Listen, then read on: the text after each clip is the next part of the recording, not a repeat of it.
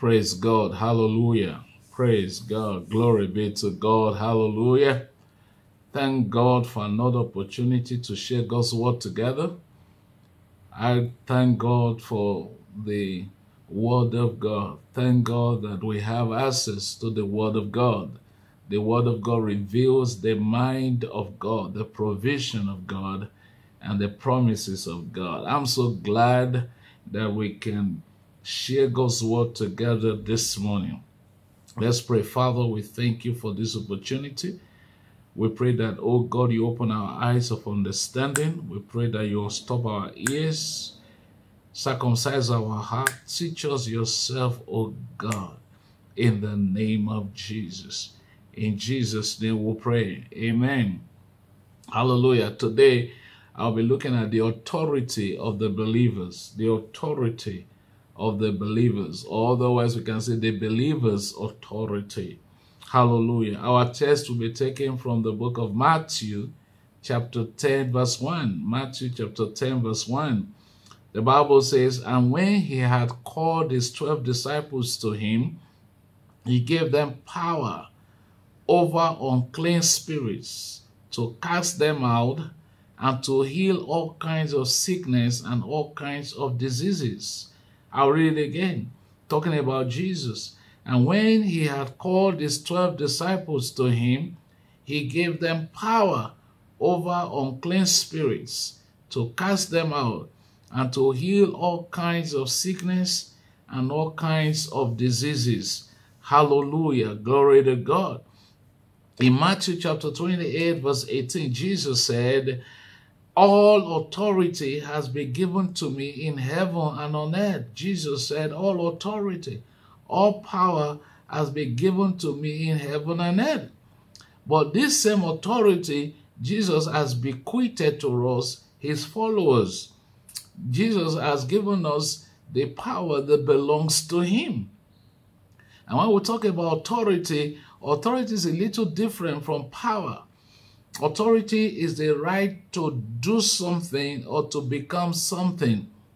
In other words, it is delegated power. Authority, simply put, is delegated power. Power that is given to us by another. So the original power belongs to God. Bible says that once has God spoken, twice have I heard that power belongs to God. All powers in heaven and on earth belongs to God. But God has given us this power called authority to act on his behalf. It's called delegated power. Authority is delegated power. You are acting on behalf of someone. And that is our position as believers. We have authority given to us by the Lord Jesus himself. And in that Matthew chapter 10, verse 1, the Bible says he called his disciples to them and bequeathed and gave them power, authority to act on his behalf. And that is what we're going to be looking at. I want you to know, child of God, that each and every one of us born again has been given the authority, has been given power, have been empowered to act for God. In Acts chapter 1, verse 8, Jesus told the disciples, "And you shall receive power. After that, the Holy Ghost is come upon you, and you shall be my witnesses." You shall receive power. After that, the Holy Ghost is come upon you. After you are baptized with the Holy Ghost, you shall receive power to become my witnesses. So, authority that we have is the power that God has bequeathed on each and every one of us. And we're going to be looking at different types of authority that a believer has in Christ. The number one authority I'm going to be looking at is the authority of sonship. The authority of sonship. This is the first authority that a believer received from Christ. In John chapter 1, verse 12, the Bible says, "But as many as received him, to them he gave the right." He gave them the authority to become children of God, to those who believe in his name. As many who have accepted Jesus as their Lord and Savior has been given the authority of sonship. We have received the authority to be called children of God, and not only that, to act as sons of God. The day you got born again, child of God, I want you to know that God gave you the staff of office. And the staff of office is that of the office of sonship. It has the stamp of God's authority upon him. So I want you to know, no matter who you are, no matter how old you are, no matter how young you are, male or female, the day you gave your life to Christ, you've been given the authority of sonship, authority to be called sons of God, whether you are a male or a female.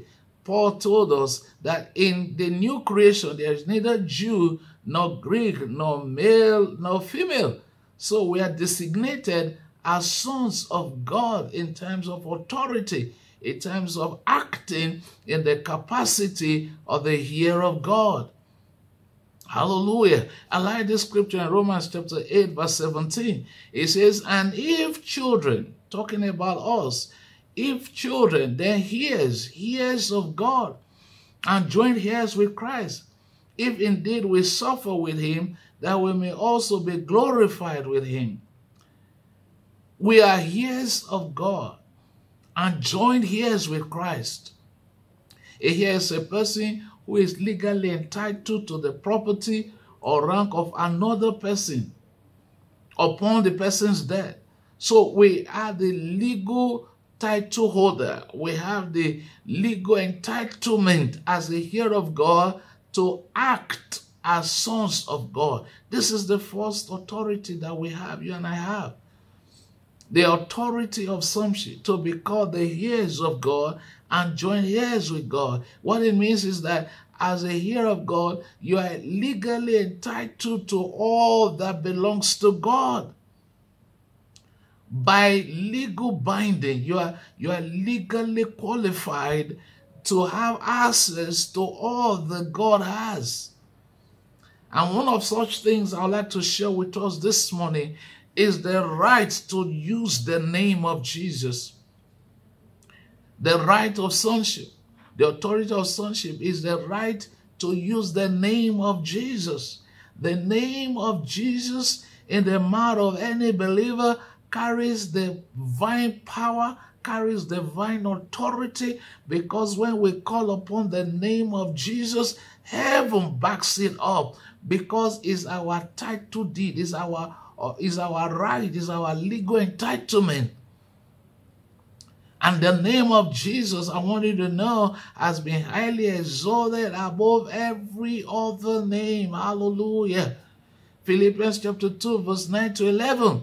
The Bible says, therefore, God also has highly exalted him and given him the name which is above every name, that at the name of Jesus every knee should bow, of those in heaven and of those on earth and of those under the earth, and that every tongue should confess that Jesus Christ is the Lord, to the glory of God the Father.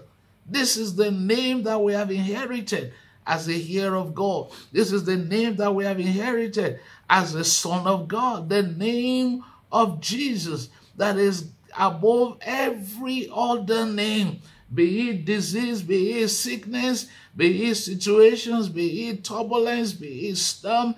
Everything that has a name is under the authority of the name of Jesus. Hallelujah. The Bible says that the heart of the king belongs to God. Every name that is named on earth, under the earth, comes under the authority of the name of Jesus. And as a son of God, we have the legal right, the legal binding, backing to use the name of Jesus. Hallelujah. As a son of God, Jesus becomes your surname. Glory to God. That is above every other name. The name of Jesus, never trivialize it, never commonize it. The name of Jesus in your mouth carries the same power as the person of Jesus himself. Ooh, I feel like saying this again. Listen to this, child of God. The name of Jesus in your mouth carries the same power as the person of Jesus himself. We have authority to use the name of Jesus. And when we say stop in the name of Jesus, as storm obeyed Jesus when he was here in person, storms must obey you, because that name of Jesus in your mouth carries the same power as the person and personality of Jesus. Glory to God. So as sons of God, we have the authority to use the name of Jesus. Glory to God. In Psalm 82 verse 6, the Bible says, I said, you are gods, and all of you are children of the Most High. In John chapter 10 verse 34, Jesus reinforced this fact as sons of God. We are gods. We have the authority, divine authority, to operate here on earth. And don't be surprised if the scripture says you are God. In Exodus chapter 7 verse 1, the Bible says, so the Lord said to Moses, see, I have made you as a God to Pharaoh. So if God made Moses a God to Pharaoh, how much more Jesus has made us to be God on this earth. I praise God that you have authority of sonship. You and I, we can stand because we have obtained the right to become the sons of God. Hallelujah. The second authority we have as children of God is the authority to reign in life, the authority to be in charge, the authority to reign as kings and priests unto God. Hallelujah. Revelation chapter 1 verse 6 says, and has made us, talking about Jesus, and has made us kings and priests to his God and Father. To him be glory and dominion forever and ever. Amen. The day you gave your life to Christ, Jesus has made you as king and priest to God. What do kings do? They reign. Kings reign. And as a child of God, we have the authority to reign as a king here on earth. We'll be given the authority to reign over all of God's creatures. We'll be given authority to reign on behalf of God here on earth. This has been the primary purpose of God in creation. In Genesis chapter 1 verse 26, the Bible says, then God said, let us make man in our image, according to our likeness. Let them have dominion over the fish of the sea, over the birds of the air, and over the cattle, and over all the earth, and over every creepy thing that creeps on the earth. Originally, this is the purpose of God, that man will reign, will have dominion. Man was made to be king, to dominate the earth. But fortunately, we lost that right through Adam, through his disobedience and sin. But glory to God, that was not the end of the story. In Romans chapter 5 verse 17, the scriptures say, for if by one man's offense death reigned through the one, much more those who receive the abundance of grace and the gift of righteousness will reign in life through one, Jesus Christ. So whereas man lost the right to reign in life through the disobedience of Adam, but through the obedience of Jesus, the right to reign was restored to man. The right to reign, to have dominion, was restored to man. And when we say to reign, it means to exercise authority, to be in control, to be predominant or prevalent. Glory to God. Hallelujah. Kings reign by decrees. Kings reign, and that is who we are. Revelation 1:6. We have been made kings and priests unto God and the Father of our Lord Jesus Christ. So we reign. We have the authority, the power to reign. We are supposed to reign and not to be dominated upon. Hallelujah. As kings and priests unto God, we are to exercise authority over every area of our lives. Never again will you be made subject to anything. Rather, things should be subject to you. In the name of Jesus. Hallelujah.